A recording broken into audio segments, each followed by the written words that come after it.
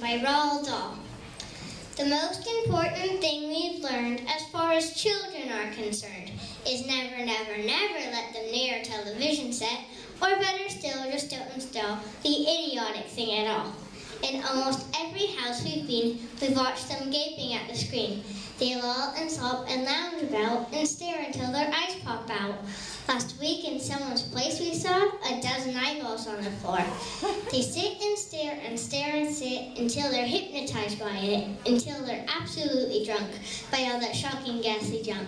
Yes, we know it keeps them still. They don't climb out the windowsill. They never fight or kick or punch. They leave you free to cook the lunch and wash the dishes in the sink.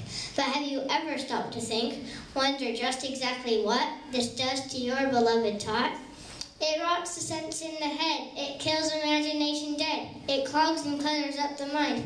It makes the child so dull and blind. He can no wonderland understand a fantasy, a fairyland. His brain becomes as soft as cheese. His powers of thinking rust up and freeze. He cannot think, he only sees. All right, you'll cry. All right, you'll say. But if you take the set away, what will we do to entertain our darling children? Please explain.